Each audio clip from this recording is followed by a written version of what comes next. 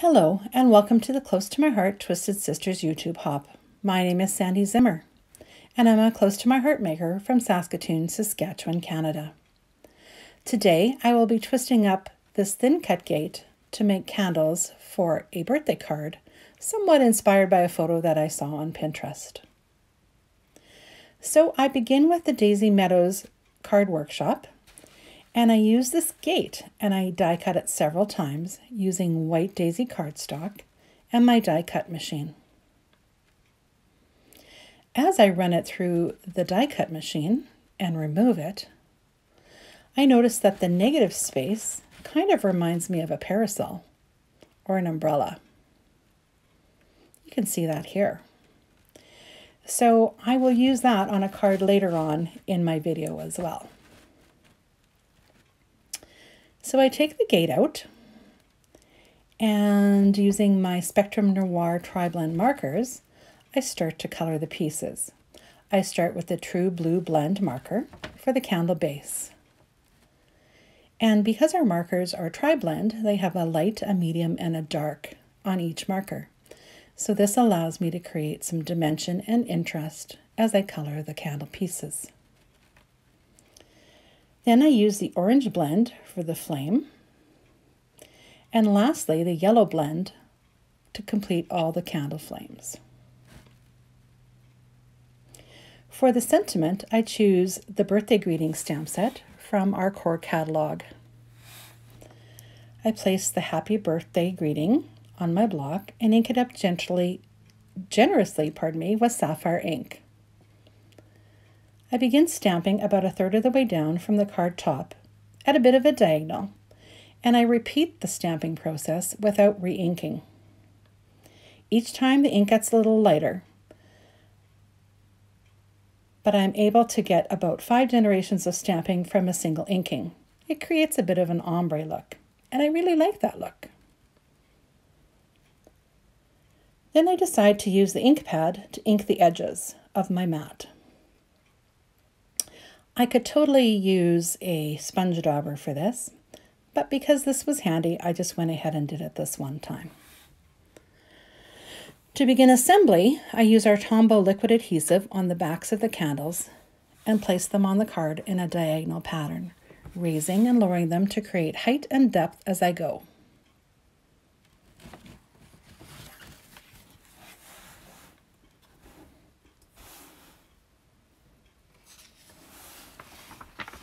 You can use as many or as little pieces of the candles as you like.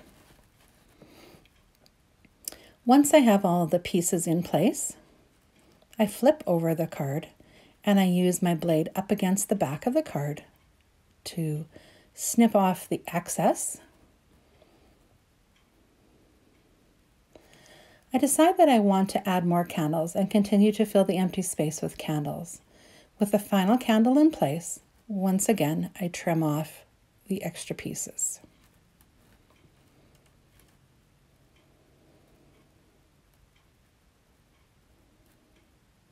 That Tombow glue is great for gluing ahead a little bit and then being able to just put them down. You'll see on this piece I didn't quite get to the end, so then I just add a little bit more adhesive. And then here's where I flip it over, use my blade up against the card and trim off the excess.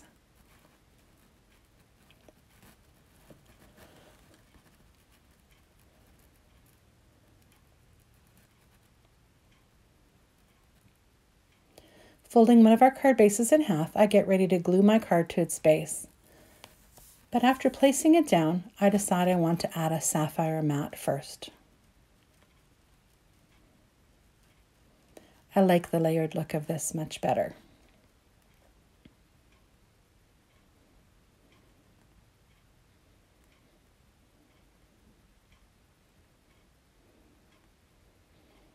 And there we have the completed card.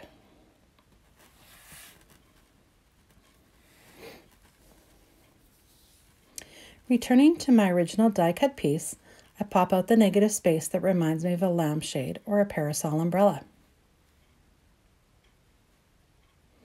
I trim off the tops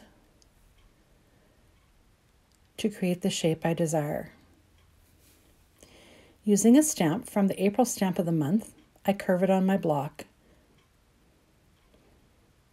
I love that our stamps are easy to manipulate and to curve in this manner.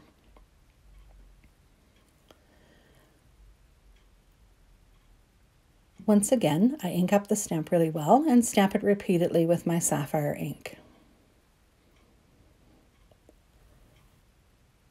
I decide I need a little bit more blue, so I use my Carolina ink and a dauber to ink it up and create more dimensional look.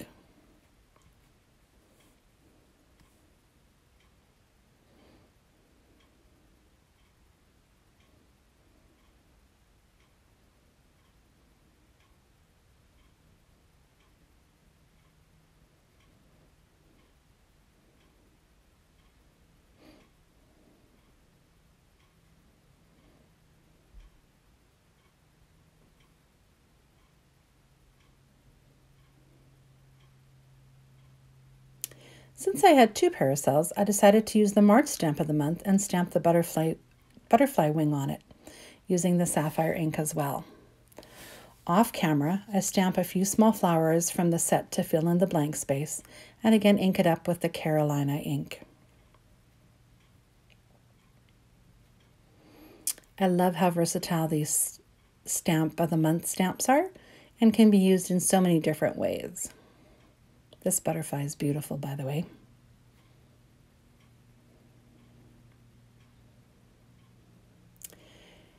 So I use the little girl from the Zoe stamp set, and I create a background with the cat and stamp the sentiment in sapphire ink. Then I layer the parasol on the cut-out card. I love how I'm able to create not just beautiful garden gate with this stamp set, but also candles and umbrellas. What will you create with this stamp set? So you will see here all of the pieces that were used to create these 2 cards. If you have enjoyed this video, please like, share, and subscribe to my channel. If you are interested in the supplies used, please visit my website, sandyzimmer.closetomyheart.ca. Next up is Trina Werhani. Please join Trina and the rest of my Twisted Sisters for more inspiration. Thank you for joining me.